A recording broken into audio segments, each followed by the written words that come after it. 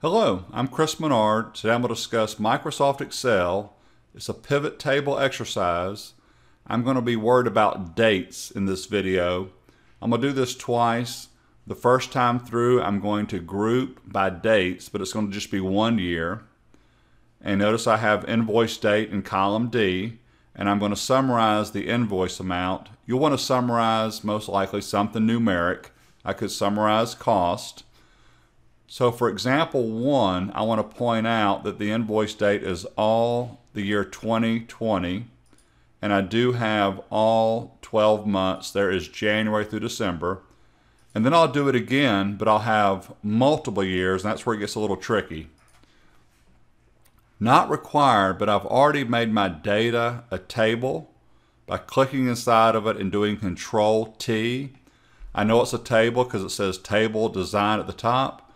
That is a contextual tab. If you click outside, it no longer says Table Design. Click back in it, Table Design. This video is not about tables, but one of my favorite features of tables is my header row. When I scroll down, it automatically repeats. I don't have to go and freeze panes. So let's go ahead and make this first pivot table. 5 clicks, Insert, Pivot Table. It picked up my table, new worksheet. I'm going to click OK. This is the third click. Notice that invoice date, if you recall, was month, day, and year. I didn't have the month in my data, but when I check invoice date, Microsoft Excel is smart enough to throw in the months running down column A. I'm also going to check invoice amount because it's going to be something numeric. So January through December of 2020, there's my total. I don't normally format the numbers this way in a pivot table, but I'm going to just make them comma style and lose a decimal.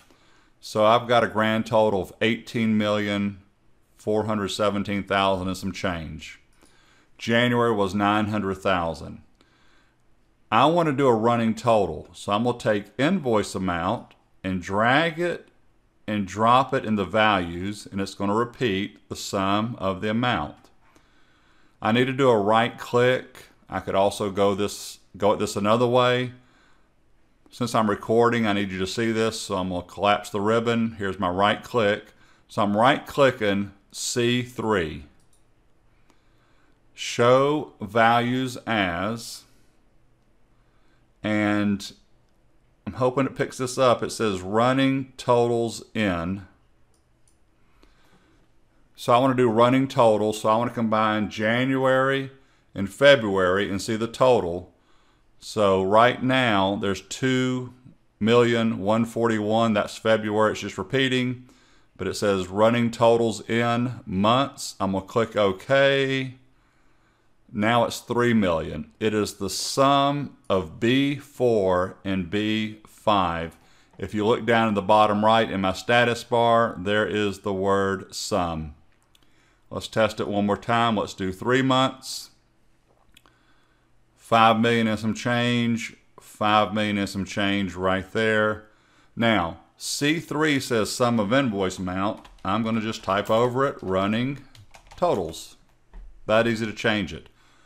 Also, since I have the grand total, because it's going every month, December is the grand total. I don't really need to see grand total in row 16. I'm going to right click A16 and remove the grand total. So there you go. That was just 1 year. There is running totals in a pivot table. Now let's do multiple years. So that gets a little tricky here. Same thing, I've already got a table. Insert, prove I got multiple years. I'm going to select invoice date in D1. I got 2019 and 2020. So here we go. Insert, pivot table, still 5 clicks, hit OK. This time when I check invoice date, I get the years. Now again, I didn't have the years, and I also got quarters. Now I'm going to check invoice amount. So everything's actually correct. I am going to expand the ribbon. Again, this is another tip. If you click on one of the numbers, Pivot tables analyze. Here's where you need to be, the word group. This is the group. Notice it's all grayed out. You actually need to click over in column A on one of the dates. I'm going to ungroup because I don't really care about the quarters. I want to see years followed by months. So I'm going to select ungroup. Now I've got just all my invoice dates running down column A. Now I'm going to hit group selection. I'm going to check years and months already selected. So I'm going to just leave it selected, but I'm telling you, you could unselect it. So I'm going to group by years and months.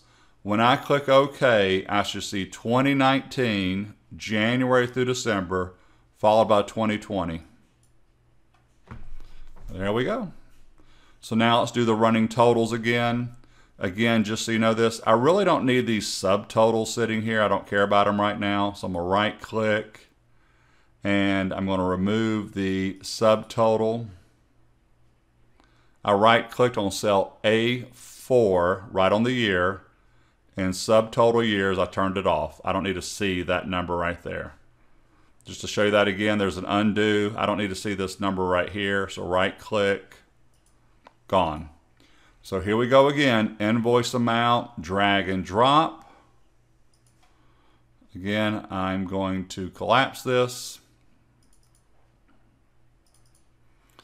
Right click, show values as, running totals in.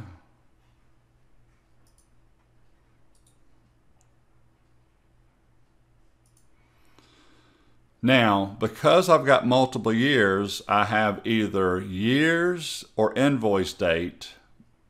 Because I've got multiple years, the answer is invoice date.